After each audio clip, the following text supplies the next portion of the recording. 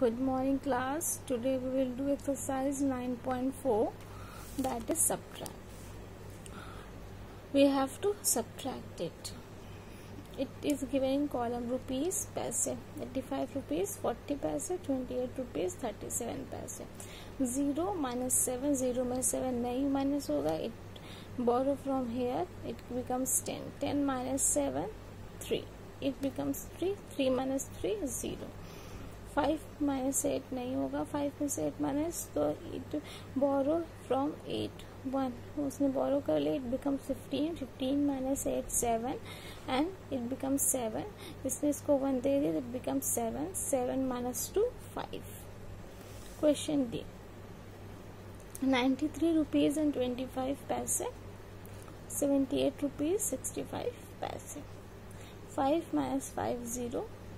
2 minus 6, 2 में से 6 minus नहीं होगा, तो it borrow from here 1, it becomes 12 and it becomes 2. 12 minus 6 6. 2 में से 8 minus नहीं होगा, again it borrow from here from 9, it borrow from 9, it becomes 12 and 9 becomes 8. 12 minus 8 4 and 8 minus 7 14. Question number if 275 पैसे 275 rupees and 25 पैसे 184 rupees and 75 पैसे.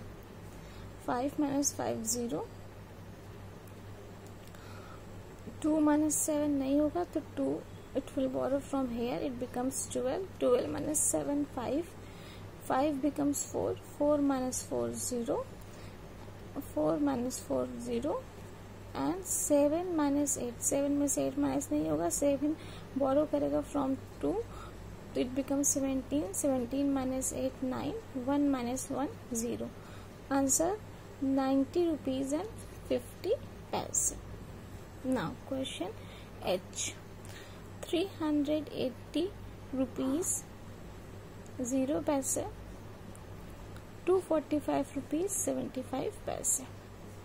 0 में से 5 minus नहीं होगा, ये इससे बोरो करेगा. ये भी 0 है, इसके पास नहीं है, तो ये इससे बोरो करेगा. ये भी 0 है, तो इससे बोरो करेगा. इसने इससे बोरो किया 8 से, तो इट बिकम्स 10. 10 ने इसको 10 इट बिकम्स 10, तो इसने इससे बोरो किया, तो इट बिकम्स 9, इट बिकम्स 10. इसने इसको 1 दे दिया, तो it becomes 10 and it becomes 9. Now 10 minus 5 5, 9 minus 7 2, 9 minus 5 4 and 7 minus 4 3, 3 minus 2 1. Answer is 134 rupees and 25 paise. You have to do this in your classwork copy. Thank you.